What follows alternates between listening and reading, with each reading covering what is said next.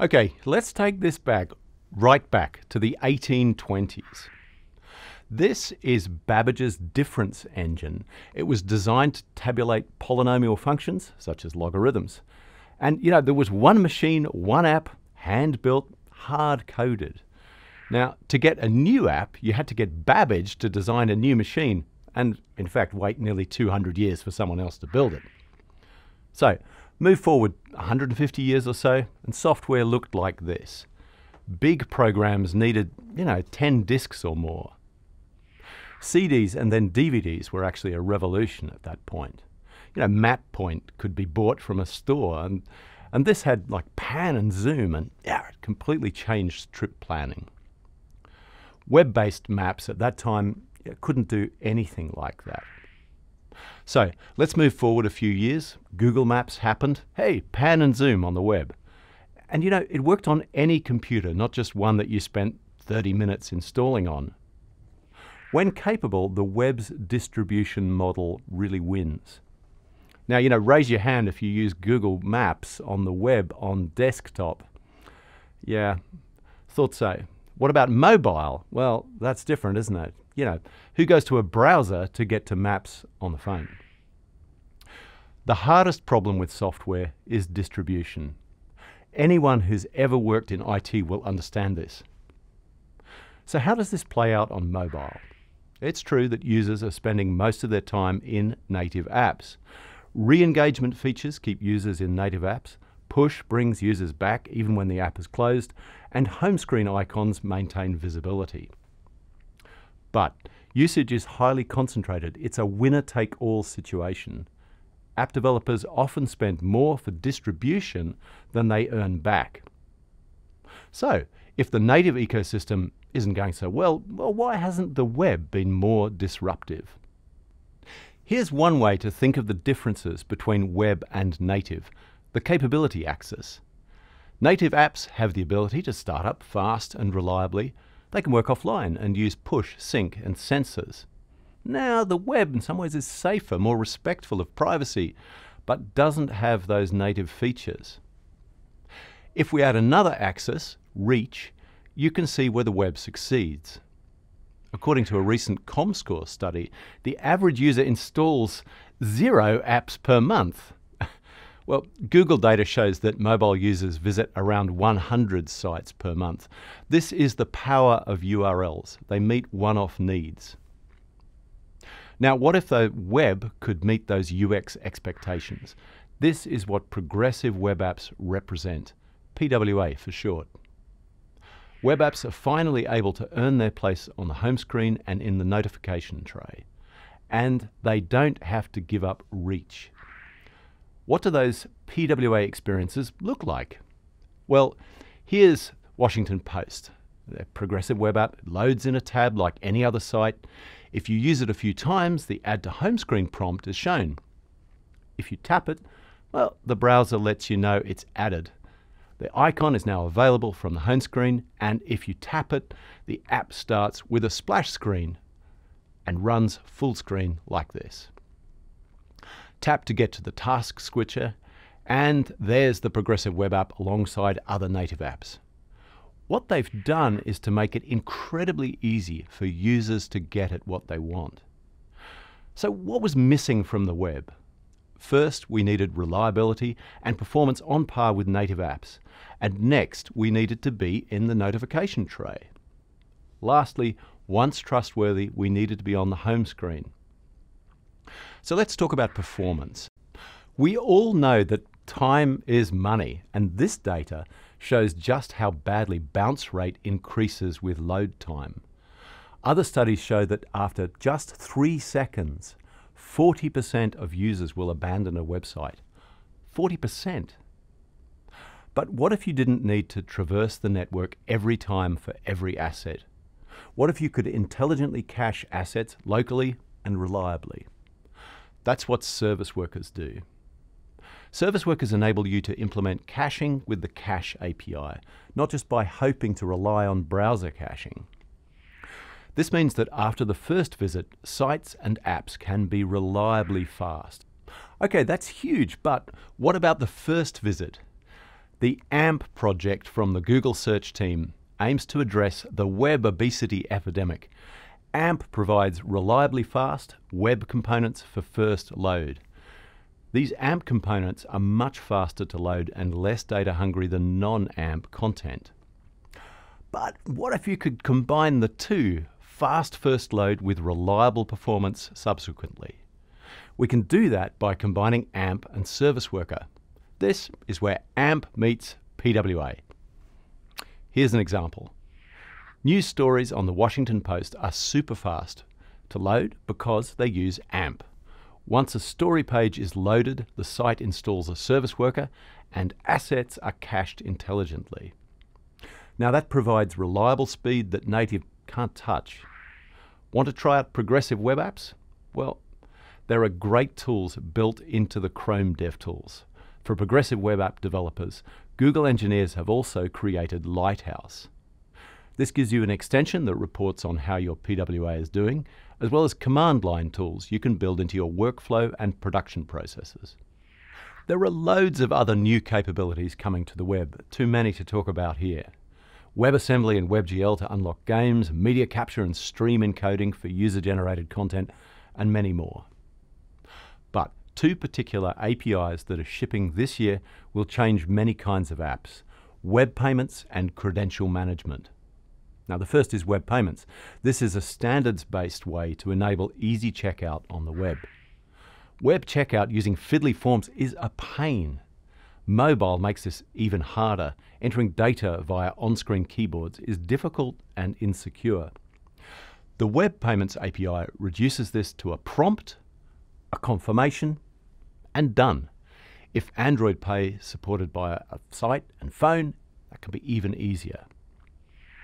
Another transformative API is the Credential Management API. This simplifies the whole process of managing identity on the web and enables one-touch login.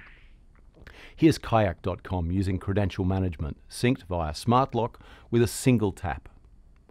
On sites that support it, the Credential Management API also allows automatic sign-in for users that previously visited. To sum up, PWAs are reliable, fast, and engaging. The feedback we get from talking to many developers in many regions boils down to two key questions. Why is this important, and how do we get started? For why it's important, let's look at the overall market.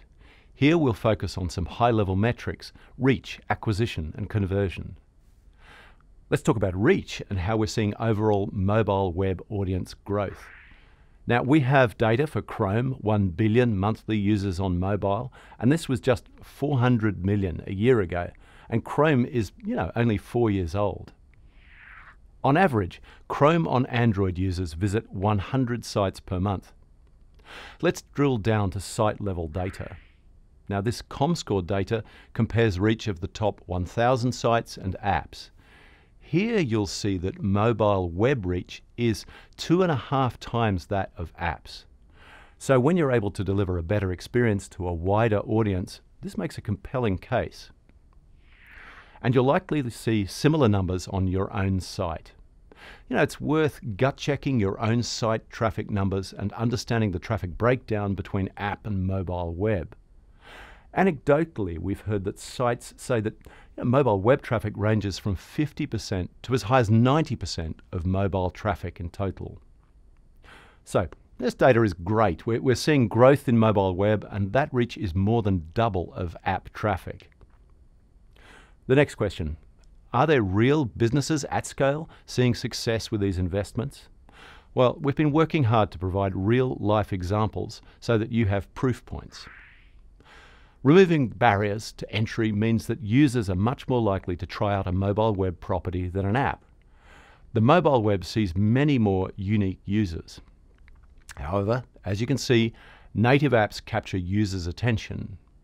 Native apps currently get a lot more user engagement. Can we have both? Another data point to look at is how easily users are able to discover and experience your service. Acquisition is about more than just getting users to your site, and that sometimes means paying for users. Here's an example. Sellio is a local marketplace site for buying and selling goods. they built a progressive web app and saw similar engagement numbers as their app. However, they found that user acquisition cost could be up to 10 times cheaper for their web app compared to their native app. The web has incredibly low friction, and as a result, it's also less expensive to acquire users. Now, I know you must be thinking, well, that's what the marketing team worries about. But hey, if you're trying to build a business case, yeah, you have to think about these multiple forces at play. Conversion is about getting a visitor to become a more frequent user of your site, and in some cases, getting a user to complete a transaction. AliExpress, based in China, is one of the largest e-commerce players globally. With their PWA, they saw massive uplift within days. They saw a 74% increase in time spent on the site and 2 times more pages visited. For them, the number that really matters is whether users actually convert, complete transactions. AliExpress saw conversions go up across the board.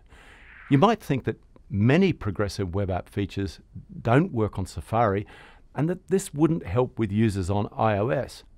Well, it turned out that that wasn't the case at all. Using the PWA approach to building for the web, AliExpress saw an 82% increase in their conversion rate on iOS. The progressive web app does make sense, and focusing on the end-to-end user experience will still have a dramatic impact on your business, even with users who can't experience the full power of progressive web apps.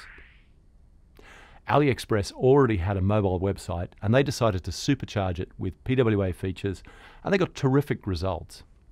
Here's a quote from the director of mobile at AliExpress, which emphasizes that investing in a great mobile web experience benefits all users, no matter what platform they're on.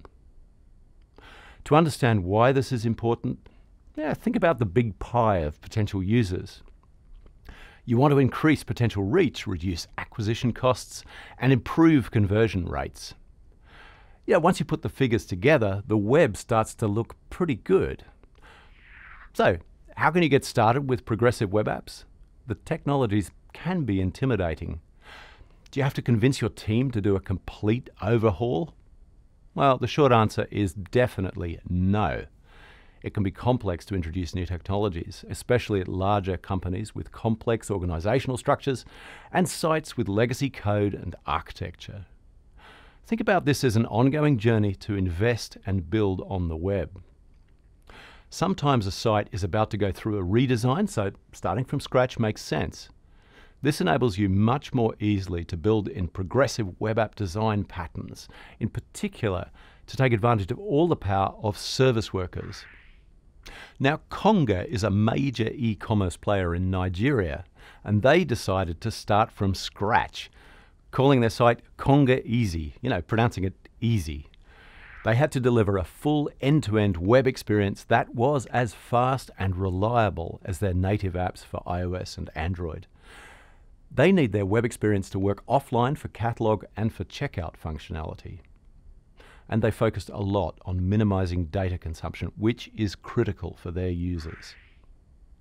Comparing data usage to their native app, initial load took up to 92% less data, and data usage to first transaction was 82% less. Now, of course, not everyone can take the Konga approach. Starting from scratch is oftentimes not realistic. Another approach is to build a simple version of a site, for example, to improve on a specific section or user journey. For Air Berlin, it wasn't possible to do a site-wide PWA, so they focused on the post-booking experience. They needed to deliver a fast, engaging, reliable experience, and their users at the airport require quick access to itinerary details, boarding pass, and destination information. They leveraged caching to solve this problem, giving them load times of under a second.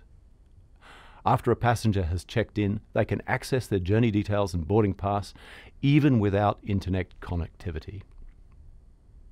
The Washington Post built a simple version of their site. They put together a simple progressive web app demo using their top stories feed. The goal was to show what type of user experience is possible, and they focused on speed, 80 millisecond page load times with their PWA. You can see their live public demo at wapo.com/PWA. Newsroom staff and executives at the Washington Post were really excited to see this new experience. And as a result, they've now actively evolving their demo PWA to make it the core mobile web experience. Another strategy is to define a specific feature to test. Pick one thing that you can have high impact with. Now, this is likely to be the case at really large companies. The Weather Channel team has been interested in progressive web app technologies for quite some time. They needed to prioritize based on what they believed would be the highest impact for both their users and their business. They decided to focus on a single feature with Web Push first. Weather went big with a single feature rolling out globally in over 30 languages. Users on their mobile web app can subscribe to multiple types of notifications, just like their native app. That's how they got started on the journey to building a PWA. Booking.com is a large travel company, and it's hard for them to make a lot of big changes. However, they understood the importance of progressive web apps. They're data-driven, so it was critical for them to work in small steps to try new features one by one, test them, and learn. So, when you think about proposing a path to integrate these technologies, it's helpful to think about these alternative approaches. Build from the ground up, start with a simple version, or just focus on a single feature. Different paths can make sense for your users and your site. You know, we've been really excited to see incredible momentum across the globe. Here's a sample of folks shipping or actively working on PWAs and the new web APIs. With these early adopters, we've seen that every site has their own way of investing in mobile web and starting down the path towards progressive web apps. So now it's your turn.